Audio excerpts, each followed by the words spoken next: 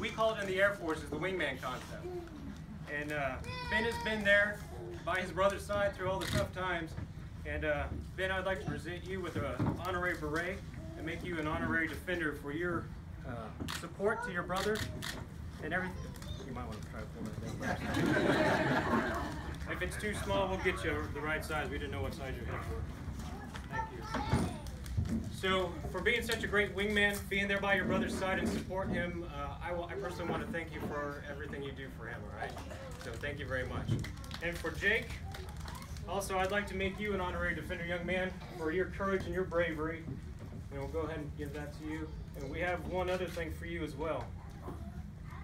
We have a badge here for Jake to make sure that he understands and he remembers, you know, that we're very proud of him, and we wish him all the best. And if there's ever anything this unit or this wing can do for you, please let us know, and we'll be there right by your side. All right?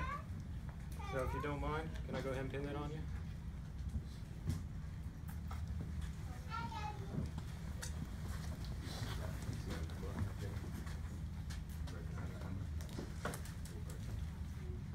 So the badge number is Jake's birthday.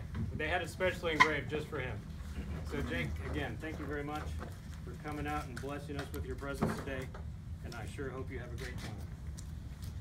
Thanks. Put these two other ones on there so we don't poke you.